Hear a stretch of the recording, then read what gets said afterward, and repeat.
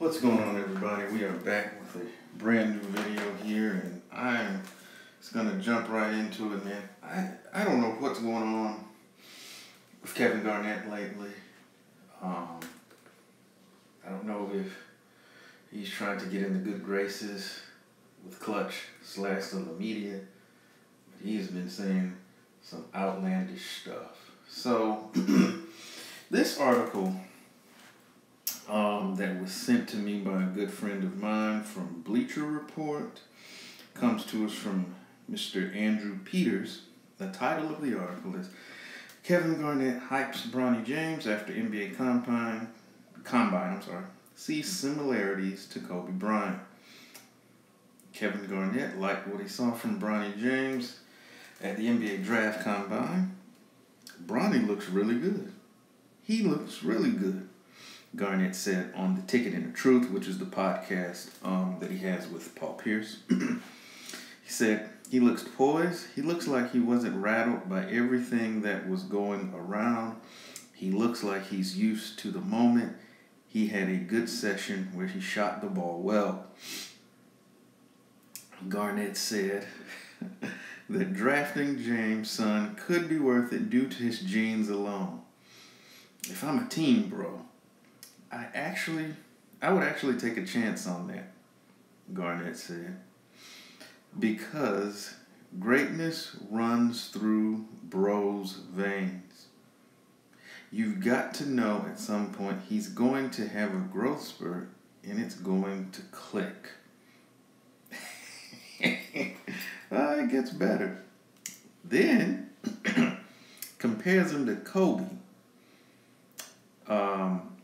saying the potential is there, even though James did not have the most accomplished high school or college career.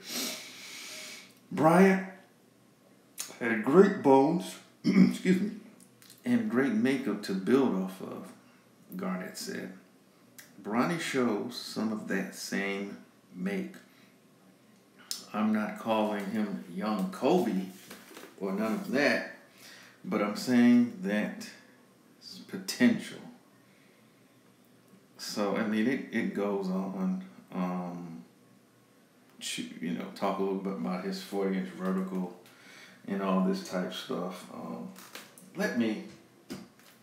Before I get into my reaction to what I read, let me just start off by saying that I'm not going to criticize Bronny James because I don't go in on college players like that, which technically he doesn't have an agent, so he still has his amateur status. I'll just say this. I'm rooting for the young brother, but not just in basketball. I want him to win in life. You know, we all are familiar with the severe health scare that he had that came close to taking him away from his family. And so, with that in mind, literally, every time he gets on the court is a gift. And whether he makes it in the NBA or not, I want him to be successful in whatever avenue he chooses. With that being said, okay, let me get to finish my assessment. Say, we know the numbers. He averaged about 5 points a game.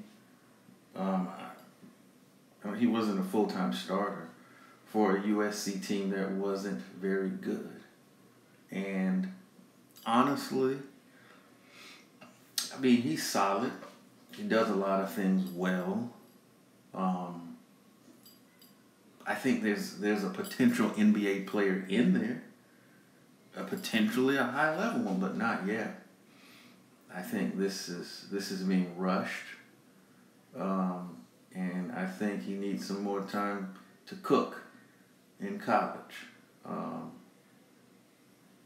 I'll say I don't think that the attention that has been put on him unnecessarily by his father will necessarily bode well for him whenever that time, because what he's done is paint a target on his back. But nonetheless, again, I'm rooting for him in whatever he does. Basketball, whether he decides to stay in the draft, whether he goes back to school. Just want to see the young brother do well, period. Now, with that being said, let's get back to Kevin Garnett. And respectfully, what the hell are you smoking? And see, this, I have to be careful because I don't, like I said, I am not going to criticize this young man. But here's the thing. When have we ever seen, we're not talking about Summer League, we're not talking about even the D-League, we're talking about the Combine.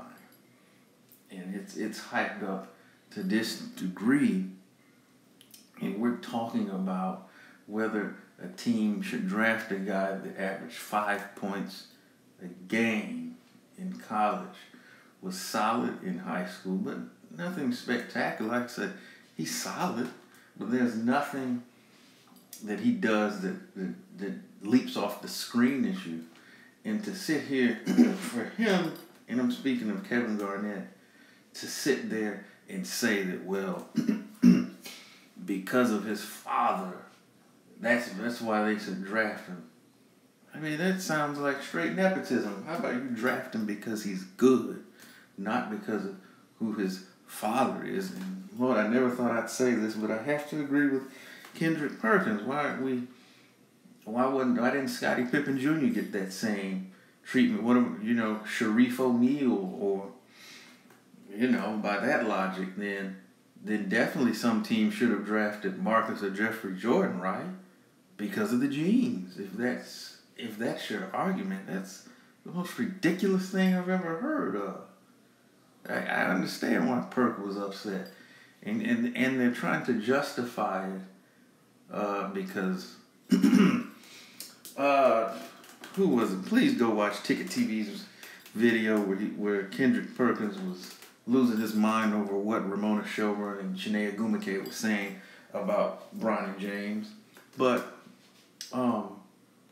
you're sitting there and saying that they should draft him because of all of these things that don't translate into success on the basketball. He's poised. He's used to seeing this. Dude, it's the Combine. It's not an actual game. I mean, I get it. There's pressure, yes, because you're trying to let these scouts and whatnot see you. But, I mean, it's this is not like super high pressure basketball in that sense. And I mean, if you played at a high level, you should be used to that anyway. So, I mean, I'm sure there's lots of guys out there who are poised and ready for the moment. And the thing about this, we're just fine because he shot well in a shooting drill.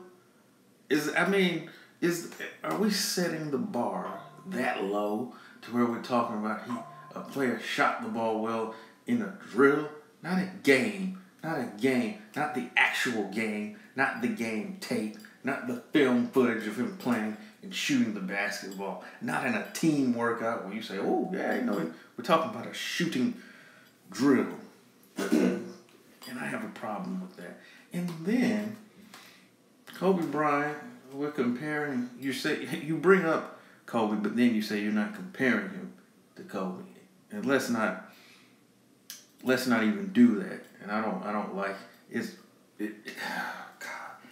I don't get it. I don't get it. You're saying, like, what he said doesn't even make sense. Because, first of all, Kobe was bigger. I mean, he's 6'6". Now, granted, if you're trying to say that, well, he wasn't the quickest, he wasn't the fastest, he didn't have the biggest hands, or maybe the highest vertical, or he was not the most athletic, it's fine, okay. If that and that the fact that through his work ethic and studying and being a student of the game, he transformed himself into the Kobe Bryant that we knew and loved. If that's the argument that you're trying to make, that's one thing. But you didn't draw that parallel. You went on some meandering, I don't know where you were trying to go. I just don't get it. This is one of the most ridiculous things I've ever heard. I mean, I've never seen a player who's solid from what we've seen at best. does a lot of things well, nothing great. Except potentially this is the potential to be an elite defender. That you can kind of see. But where you have this many people in the sports media campaigning for teams to draft him, I've never seen anything like this. And all of this attention, again, it's not doing him any favors, because when and if that point he's going to get to the league, there's going to be the perception that it was because of who his father is and not because of the player that he is on the court. And people are going to go after him. It's going to be like, remember with Patrick Beverly when he went at Lonzo Ball in his first game and how bad he looked? It's going to be like that every night, because everybody is hyping him up and they're turning it into, well, you should draft him just because he speaks so well and he does this.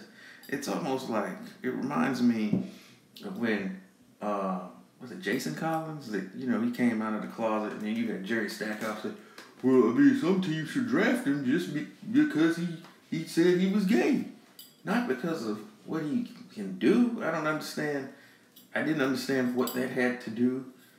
Him sleeping with dudes got to do with him playing on the court. And I don't understand who he's related to would have a team to do on taking a flyer on him.